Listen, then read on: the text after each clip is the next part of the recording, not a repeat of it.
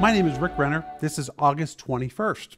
And our gym today is called He Who Loses His Life Will Find It. The experience of a lifetime. And our scripture is Matthew chapter 10, verse 39, where Jesus said, "He who loses his life for my sake shall find it." That word loses really is a word which means to release. He who releases his life, he who releases control of his life, he who surrenders his life to me, he will find it. The word find is the word eurisko, and it's where we get the word eureka. And of course, the word eureka means eureka, I found it. It's the exhilaration of a discovery. And Jesus here makes a promise to anyone that will surrender their lives, release their lives for the sake of the gospel. If you'll surrender your life into the hands of God, you won't lose your life. Jesus says, eureka, you'll really find it.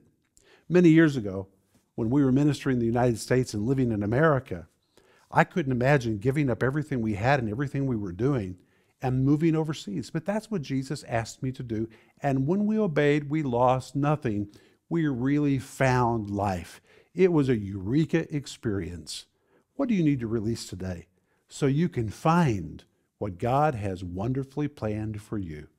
That's what I want you to think about today.